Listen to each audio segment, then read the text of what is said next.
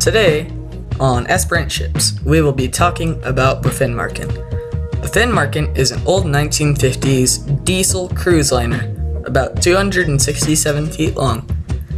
It is one of the largest of its time. Well, no, not the largest at all.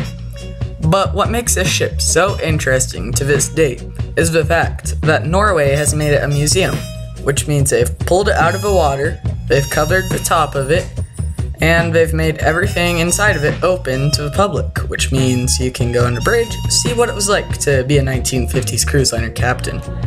You can also go to all the rooms, and they've turned the galley into a restaurant, which means you can now eat in there.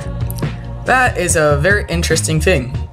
I learned about this ship through an article in Ships Monthly in December 2015. It's taken me a while to make a video about it, but now here I am making one.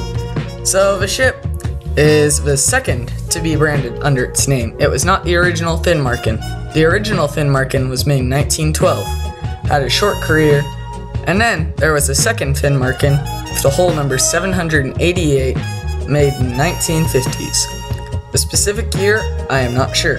I'm very terribly sorry about that, but oh well, what can you do? Not every fact is important. I just figured I'd share this with you so you can go and find out more, and maybe in the future I'll do a live podcast about this with more facts.